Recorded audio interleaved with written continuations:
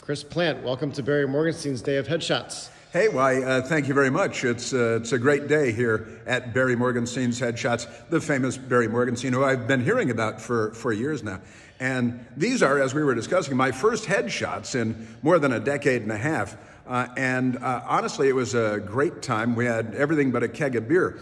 Great music, a ton of fun, really normal people, fun people, makeup. I'm a very modest and humble person who doesn't really sit still for photography in an ordinary circumstance. But this was great and comfortable and fun, and I'll remember it forever. And the photographs, of course, which I have already reviewed, are extraordinary. It's like, who's that guy? He looks really good. How did that happen?